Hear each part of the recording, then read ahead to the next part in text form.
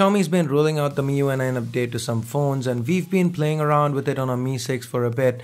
And in today's video, let's talk about the top 14 changes that MIUI 9 brings to the table.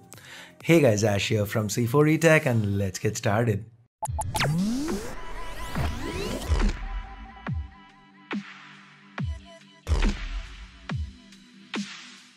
To start with, there are some new icons here. They look nice. There is also some new animations for the first-party apps that look really sweet. Every time you get back to the home screen, you see this small animation. While it doesn't do much, it does give MIUI an extra coat of polish. I love how Xiaomi's managed to achieve this without compromising on performance. Well, let's get to the performance part in a bit. Now let's talk about my favorite feature. I absolutely adore this one. I've been waiting for it for ages. Quick switch. Double tapping the recent key lets you jump back and forth between the current app and the one you last used. This is a stock Nougat feature that wasn't present even in those cases where MIUI 8 was built on top of Nougat. That drove me nuts and I'm extremely glad to see Xiaomi bring it to MIUI 9. Talking about Nougat features that were ignored, split screen multitasking is also present with MIUI now. The implementation here is a little different though. To enable it, you need to tap recents and then hit this key, and then it's business as usual. Just drag and drop and there you go. Split screen multitasking. It is worth noting that as of now, many of Xiaomi's own first-party apps don't support it, but I do expect that to change going forwards. So I have mixed feelings about it. It is not as simple as it is with stock Android. One extra step, it's not worth cribbing about, but then it is worth mentioning. Another thing worth mentioning is that the alternate recent apps view that we used to have, the icon view that you'd get when you pinch the screen, that's not available anymore. And the apps also, if you notice, have lesser space in between. Like I mentioned earlier, the animations have changed, and the opening and closing animations are faster than ever before, making the interface feel a lot more snappier. Now that's not just due to the faster animations. Xiaomi has been able to optimize MIUI 9 to get more out of the existing hardware.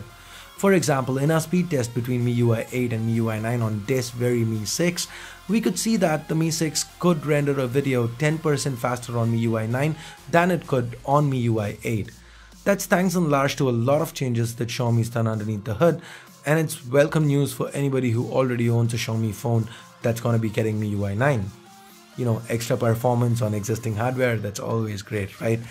Another welcome addition is the quick option to select the silent mode or DND by hitting the volume key. Xiaomi also lets you easily select how long you want this mode to be on for. Guys, I love OnePlus's alert slider and how easily it lets me put my phone on silent, and I feel Xiaomi adding this particular feature to MIUI, while it's not a replacement for a physical toggle, it definitely goes a long way in making the user experience better. I definitely am a fan of this one. The lock screen has also received a change. At first glance, it seems to be business as usual, right? But swipe to the right and you see this page. Here you get to control your Mi Home devices and turn that flashlight on or off. And if you think there are not a lot of Mi Home devices being sold here, so maybe it's not applicable to me. Stuff like the Mi light strips, they're quite cheap and they look great, and that's something you can import easily. If you're interested in the light strip, I'll leave direct links in the description below. Xiaomi's home screen management, due to features like swiping to pull down the notification bar, multi-touch support for rearranging icons, the ease of bulk uninstalls, fine touches like these, in my honest opinion, is what makes Xiaomi's home screen management one of the best already. This time around, Xiaomi's made a bunch of changes and they're all good. Handling multiple uninstalls, moving apps across home screens, switching transitions,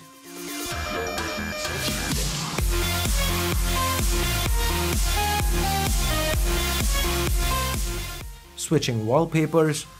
It's all easier than ever before, and to make sure you don't change these involuntarily, you can even get that home screen locked. Switching the default launcher is also easier than ever before. So overall, I love what Xiaomi's done with home screen management here on MIUI 9. So moving on, the way notifications are handled has also gotten a workover. The notifications are not cumulative. So say an app gets 3 notifications, it takes only one spot on the bar, just like with stock Android, but yes, there's a but. You need to use a 2-finger pull down to expand them, and I'm not really sure how I feel about that, because that would mean I'd need to use, say, the Mi 6 two-handed. And one of the biggest pros of the Mi 6 for me is the fact that it's awesome for single-handed use. And now this kinda seems counterproductive. So talking about changes I'm not really sold on, the disable option is gone now. For that you'd need to press and hold the notification and then disable it. Instead of the disable option, you now see an unimportant option where all these notifications get grouped into a folder. Again, I'm not really sure if I love or hate this. I guess I'll know more once I've spent more time with MIUI 9. So the next phone I review with MIUI 9, which would probably be the Mi 5X, check out that review. I'll talk more about it then. By the way, inline replies right from the notification bar are a reality now. Then there are 3 new themes that Xiaomi's introduced with MIUI 9. They all look sweet and are welcome additions to Xiaomi's ever-growing list of themes. Barring these, there are a lot more minor changes, including a search bar inside dual apps, changes to the security app. Then there are also some others like image search, smart assistant, and smart app launcher that are available only for the Chinese ROM as of now. So that's it. What do you think about MIUI 9? Did we miss your favorite feature?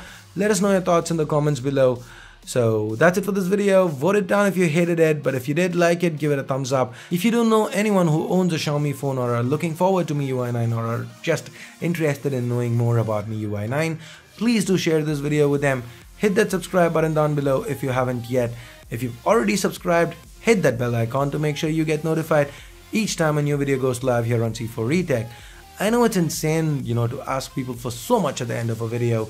Like, share, subscribe, hit the bell icon. But then again, that is how YouTube works. So I'm sorry guys, I've got to ask you all that. I'm just kidding. Anyway, that's it. Thanks a lot for watching. Till next time, this here is Ash. You've been watching C4eTech and I'm signing off for now. You guys have a great day. Bye bye.